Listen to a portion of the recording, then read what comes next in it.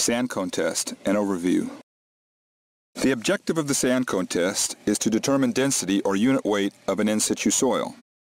The ASTM standard for this test is D1556. There are a number of in situ density tests in use. The most common are the balloon test, the drive cylinder test, the nuclear density test, and the sand cone test. Of these methods, the sand cone test is the most accurate. It's especially useful to determine the density of compacted fills. The sand cone is almost always combined with a moisture content measurement. Using these two tests combined, we can compute both the total unit weight and the dry unit weight of the in situ soil.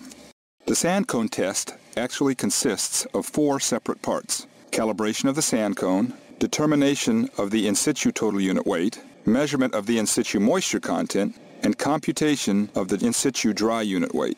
Before covering each part of the test, let's have a quick overview of the test method.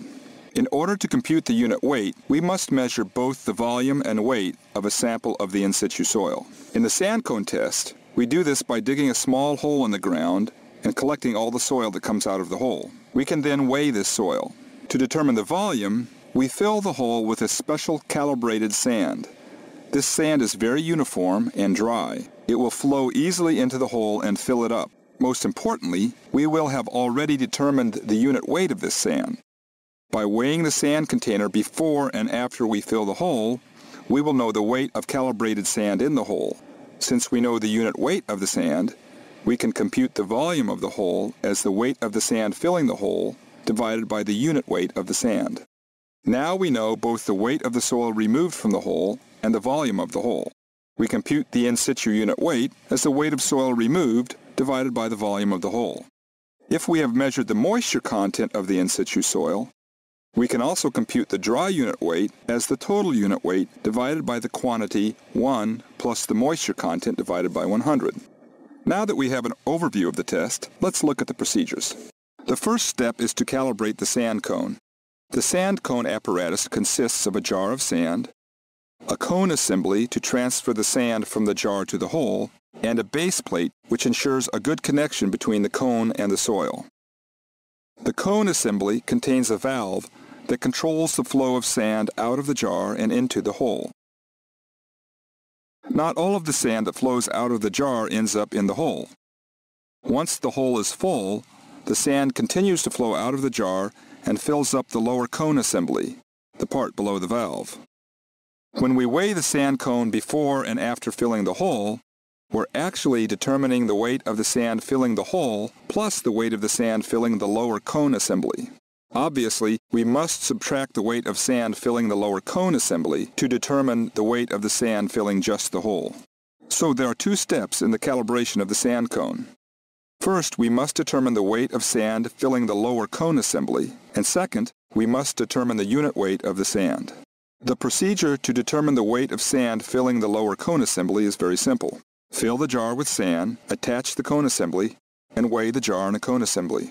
Then place the base plate on a smooth surface. Invert the sand cone and base plate, making sure the cone fits in the rim of the base plate. Open the valve, allow the sand to fill the cone, close the valve, reweigh the jar and cone assembly, and determine the weight of soil filling the cone. Repeat this test 3 times to obtain an average weight of sand filling the cone. To determine the unit weight of the sand, refill and reassemble the device. Obtain a Proctor mold and remove its collar. Leave the base attached to the mold and determine the weight of the empty mold and base. Hold the sand cone assembly over the Proctor mold and open the valve. Allow the sand to completely fill the mold. The objective is to fill the mold in the same way that you will fill the hole in the field. When the mold is filled, close the valve and remove the sand cone. Carefully strike off the top of the mold with a steel straight edge to obtain exactly 1/30th of a cubic foot of sand. Clean any sand off the outside of the mold and base, and then weigh the mold and base filled with sand. Empty the mold and repeat this process 2 more times.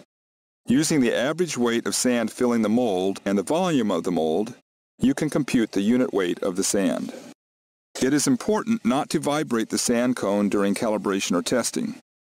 The unit weight of the sand will change if it is vibrated during filling of the mold or filling of the hole in the field. We want the sand to be in a loose state, both in the lab and in the field. This is no time to shake, rattle, and roll. Now let's look at the field testing part of the procedures. Before going to the field, make sure you've assembled all the necessary equipment as shown. A complete list is in your lab manual. Fill the jar with number 30 silica sand, attach the cone assembly, and record the weight of the sand cone device filled with sand.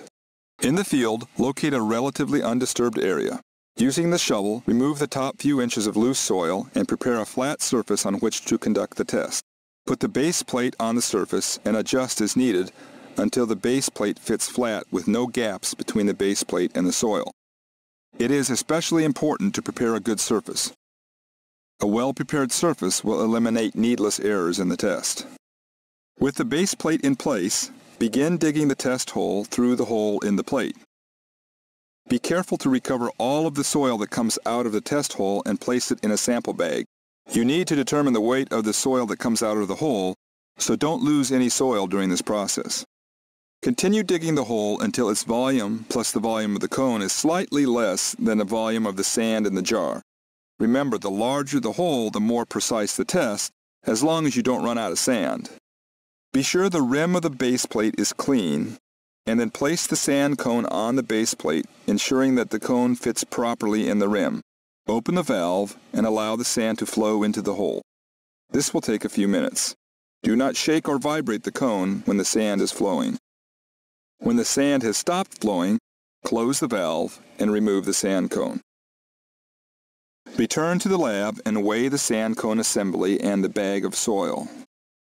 After weighing the bag of soil, take a subsample of the soil and determine the moisture content using the normal procedures.